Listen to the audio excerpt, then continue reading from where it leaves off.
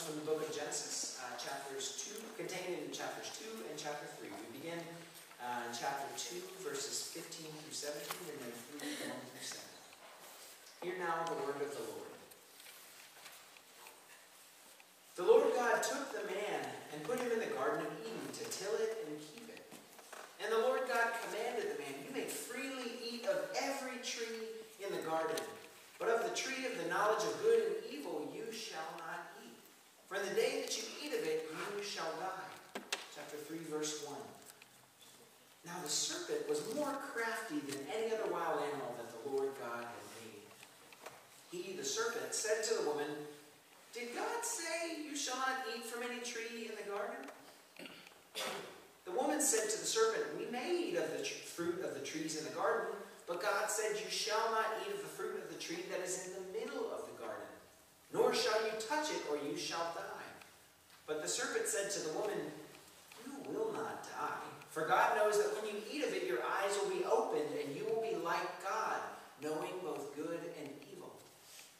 So when the woman saw that the tree was good for food, and that it was delightful to the eyes, and that the tree was to be desired to make one wise, she took of its fruit and ate.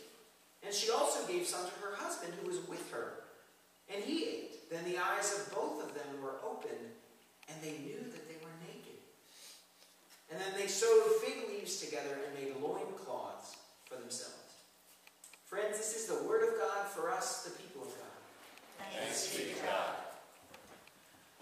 Well, we're now 4 days into the season of Lent, which began on Ash Wednesday. And friends, I got to tell you, I'm kind of struggling through it a little bit. I shared on Wednesday in our Ash Wednesday service that during this season of Lent, which is a traditional time in which people fast from certain things, or they take on a certain discipline, during this season I have braved the murky waters of giving up television. Now, as a sports fan, particularly a Duke basketball fan, that is really hard. I mentioned this on Wednesday evening. I don't know how much thought I actually put into the fact that Wednesday, which was Ash Wednesday, the beginning of Lent, was also the Duke, North Carolina basketball game. Which for any of us folks here, Florida State is a good rivalry. I'm here to tell you, I'm willing to attest, David and Mary Lou can back me up. As a Floridian, it has nothing on the Duke, North Carolina rivalry. I mean, not only do Florida and Florida State not like each other, and Duke UNC don't like each other, they're like 8 miles apart.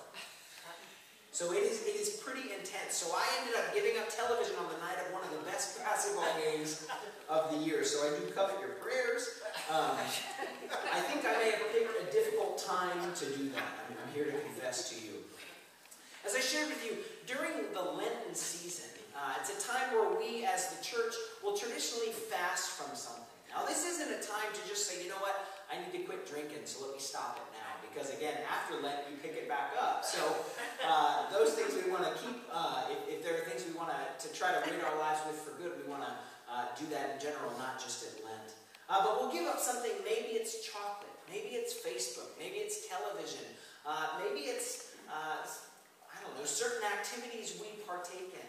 And what we do is we're supposed to spend some time in prayer and devotion, confession, mission, service during the times that we would normally have been partaking in those things. Maybe, last year I gave up eating meat. So when I would think about eating meat, instead I was supposed to spend time in prayer and something like that. Now it's kind of based back on the ancient practice of what was called asceticism. It's the ascetic ideal, which basically comes down to the fact that we give up something. It's based on the idea that as Christians, following God is both something that is very enjoyable and it's something that requires a little bit from us. So the ascetic ideal is based kind of on the fact that we should feel a little bit of pain. I don't think God is about trying to make us hurt, but we realize that sometimes following God is rather difficult. Sometimes it requires quite a bit from us. So the ascetic ideal is giving up something enjoyable so as to connect with God. Now there are two kind of practical reasons that we'll do that. The first reason that we'll engage in fasting is, number one, it frees up time and energy. As brothers and sisters, I'm here to tell you, believe it or not, a lot of these things that we engage in, the world might call them time sucks. Things that suck our time away from us.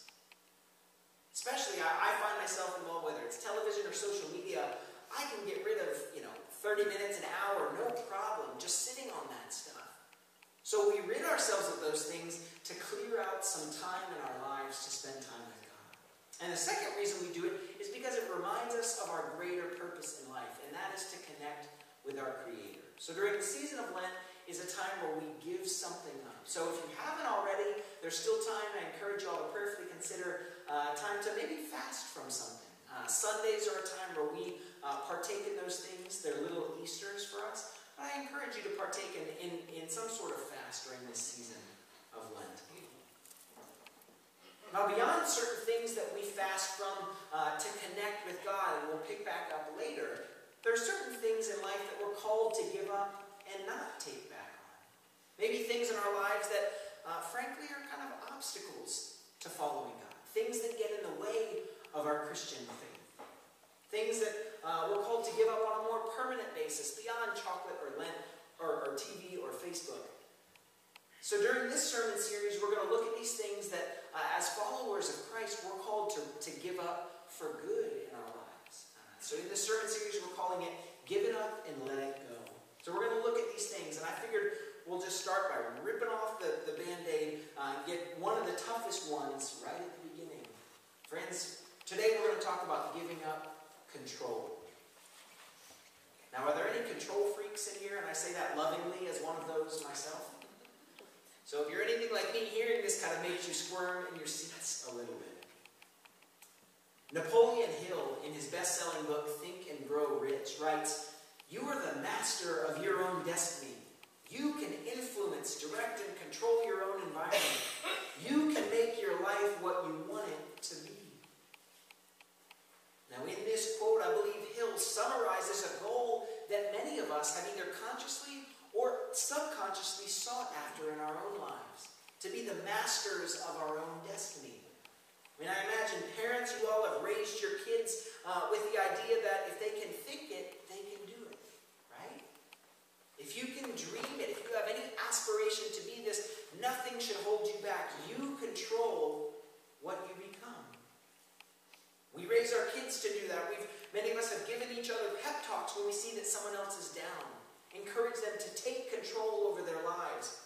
This is something that I myself strive to do in my own life, to work hard, to give everything that I have, to plan ahead so that I can make things happen in my own life. Because friends, we know that the world around us is pretty unpredictable, amen?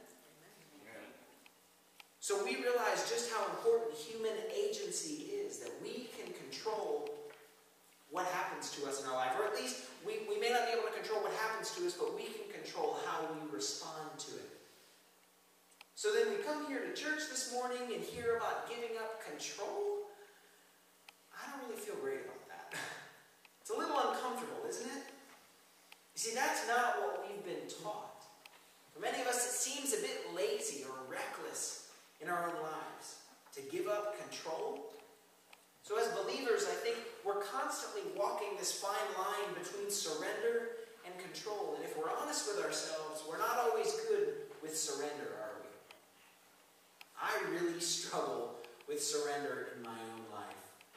I think there are a couple examples in Scripture that we're going to look at today that show us some of the polar opposite ways in which we can respond with this issue of control. Our first begins with our Scripture this morning. Of course, we've heard this quite a bit. This is the second account of creation in Genesis chapter 2. We've heard this story, right? Which God places man and woman in the garden, and they're to till it and to keep it, and God gives them everything they need, right? I imagine this lush scenery of green and water and all the fruit they could eat, animals, everything they could want to sustain life. I mean, if there's any image of paradise I get, it's in that garden.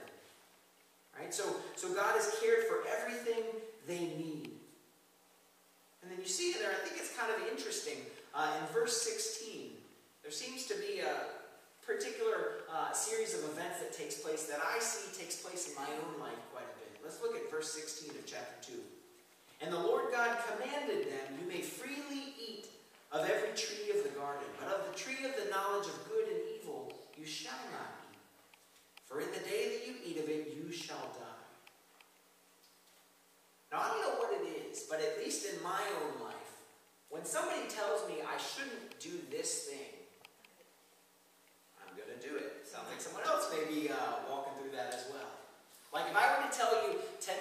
I don't want you to think about pink flamingos right now. Whatever you do not think about pink flamingos. Anybody thinking about pink flamingos right now? It's just part of our nature. I don't know why this happens, and I wish I could identify it and get rid of it in my own life. But whenever someone tells me not to do something, even if I want to obey them, there's a certain curiosity, isn't there? Well, what's going to happen if I do? Is it really that bad? Oh, come on, it can't be that bad. See, for many of us, I appreciate it. I like interaction. This is good. For many of us, we see these kinds of instructions as limiting, right? Listen, I'm just trying to do me. I'm trying to live my life. Don't put limits on me, right? I'm trying to be who I'm supposed to be. Right? Anyone ever thought those things? I think God knows us a little bit better than we know ourselves. And we see this is evident in the creation story. God gives them everything they need. All they had to do was obey this one thing. Basically, all they had to do was not do something. Right? I mean, it requires no act on their part to follow God. Everything else was taken care of for them. And then we see the serpent. And this is what I was talking about earlier, this track that kind of plays itself out in my own life. Did God really say that? What did God mean? Well, it's a good point. Maybe God didn't really mean that. Maybe you notice Eve kind of added something to what God just said not to eat it, and then she said we shouldn't eat it or touch it. So all of a sudden, maybe it's kind of ambiguous. We're opening ourselves up to the possibility that maybe we can do this, and all of a sudden, anyone ever been down that road before? We've opened ourselves up to do something we know we're not supposed to do. And with Adam and Eve, it went south pretty quickly, didn't it? I mean, I don't think it's a stretch to say that Adam and Eve failed miserably at obeying God, didn't they? But I don't think I can just look at Adam and Eve. I don't think we should look much further than our own human identity. Because as humans, we have a pretty bad track record of giving up control, don't we? You see, unfortunately, not only is following God a rather difficult, or is surrender a rather difficult thing, but I believe surrender is vital. It's an integral part of being a follower of God and Jesus Christ.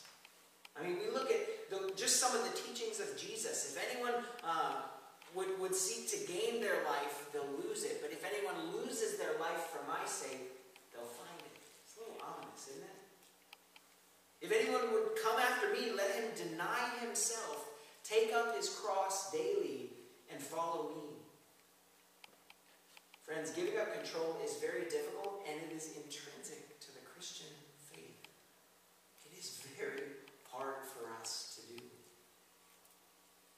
There's a bumper sticker I saw this past week, and actually came out quite a few years ago, but I was reminded of it this week when I saw it. The bumper sticker, you may have seen it as well. It said simply, God is my co-pilot. Anyone ever seen those bumper stickers before? Now, I think they're kind of well-meaning, right? Like if you imagine your own life as a plane, we're allowing God into the cockpit of our own lives, into sort of the major hub, the epicenter of our lives. God gets to be in there.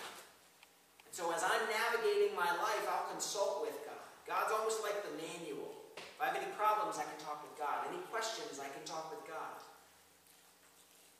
But you know, there's kind of a problem with this. And if any of you have this on your car, I apologize. No offense was meant, I promise. There's a bit of a problem with looking at God as our co-pilot. You see, if God's the co-pilot, who is the pilot? We are. If God's the co-pilot, I'm still calling the shots, right? I can override the co-pilot anytime I want, right? I'll have to check with Landy to see how much this happens in actual aviation. But there's a reason there's a co in front of it. I'm not the actual pilot. See, for many of us, we like the idea of God's presence for sure. We certainly like the ideas of God's promises. But when situations present themselves in certain ways, almost all the time, we're kind of going to seek after our own interests, aren't we? When push comes to shove, I'm going to make sure that I'm piloting my own life in a way that meets my own needs. And we see this in many different areas in our lives. We see this in our careers. Many of us have been drawn to the lure of success or money or fame. And that encourages us to take one job this way, even though we know that we may have a calling to this particular field, we're going to go this way. Or in our own families, we have questions of where to live, what schools to send our kids to. All of these very good questions. We see personal decisions that need to be made as well. At the end of the day, if we're the pilot of our own lives, we tend to turn the situation toward ourselves, don't we? But I'm here to ask you, friends, what if there's a better way for us? What if that's not the only way it has to be for us as followers of Jesus? If you have your Bibles now, I invite you to follow along in Matthew chapter 4, verses 1 through 11. If you don't, we'll paraphrase it, but it may be helpful to have it in front of you. Matthew 4, verses 1 through 11. Like our Old Testament scripture this morning, this is one we know pretty well in the Christian faith. It's the story of the temptation of Jesus. After Jesus was in the desert for 40 days, then he was led by the Spirit to be tempted into the desert by the devil. It said after he had fasted 40 days and nights, he was hungry. So then the tempter came to him and said, Jesus, if you're the Son of God, turn these stones into bread. You got needs. Of course, Jesus responds, it is written, man shall not live by bread alone, but on every word that comes from the mouth of God. Then the devil takes him to the holy city and stands on the highest point of the temple. And he says, all right, Jesus, if you're the Son of God, throw yourself off. Because it's written in the Bible that he will send his angels to attend to you, and you will not dash your foot upon the rock. So if you're the Son of God, go ahead and do it. What's the problem? And then Jesus, of course, tells him, it is written, you shall not put the Lord your God to the test. And finally, the tempter, who is definitely persistent, takes him to another high point, the highest point in the city, and has him look out over everything. It says, all right, Jesus, everything you see before you will be yours. All you have to do is bow down and worship me. Finally, Jesus puts his foot down and says, away from me.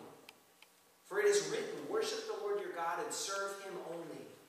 And then the devil left, and angels came and attended to him. We've heard this before, right?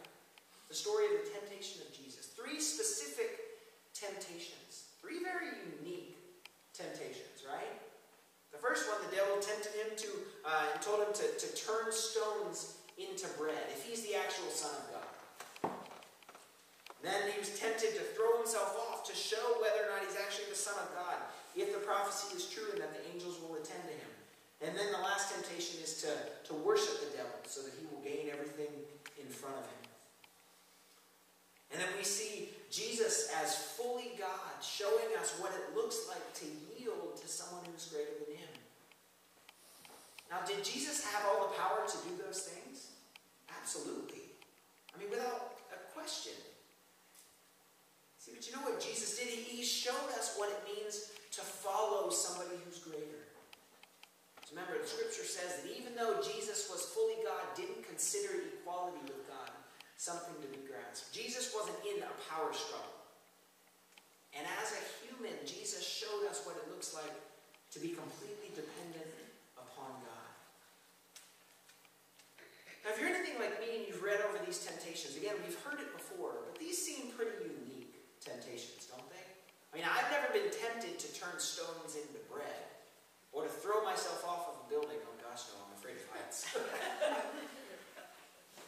But I think there's some underlying issues with Jesus' temptation that apply to us even today in 21st century America. Biblical commentator Douglas Hare talks about the general temptation that all of us have to minimize who God is.